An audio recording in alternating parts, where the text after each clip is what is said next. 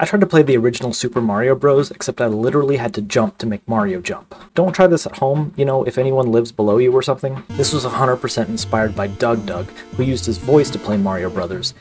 Rump. Stop, stop, stop, stop, stop, stop! No! And Keat Dog played Jump King with a DDR pad.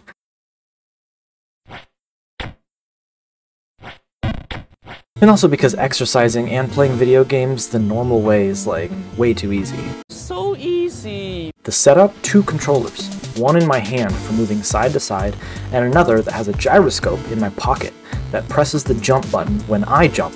It's hooked up with the app Rewazd, which tricks the game into thinking that I'm just using a single controller. Basically cheating, except it actually just makes me worse and more tired. My initial goal was just to get past World 1, and I want to see if I can beat World 1.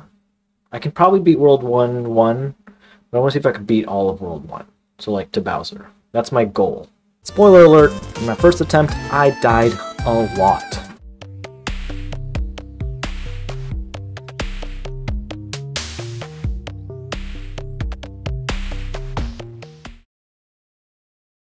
Desperation kicked in, and I resorted to using save states because nothing says anxious gamer like saving every 3 seconds.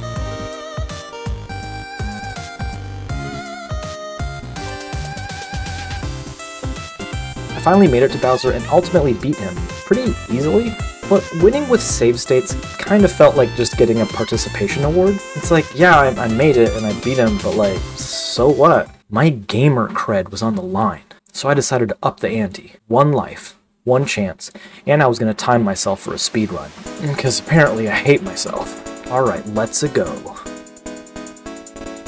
This run was all about playing it safe. The first level was not too bad, just a couple well-timed jumps and we're through. Level 2, a breeze, thanks to my top secret childhood technique of walking over the top of the level. I felt like a king until level 3, where the real jumping test began. I was careful and managed to survive without taking any damage. By the time I reached the final level, I was shaking. Not only was I nervous, I had jumped on a single leg for so many times. I finally got to Bowser, without dying a single time, mind you. But then... Come on, Bowser. No!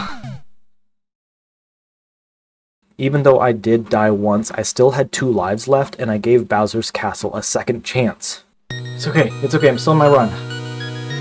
It's okay.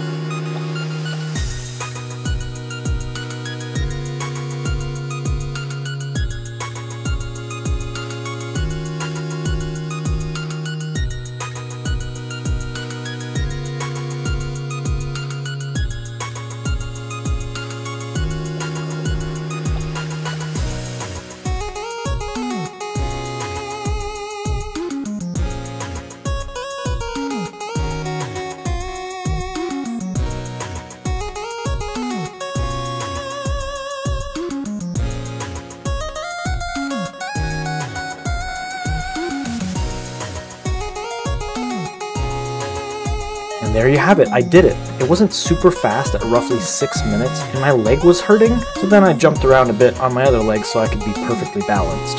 This whole thing should be. Stick around for more of my fitness gaming challenges, and please send help. Send me ideas for the challenges. Thanks for watching.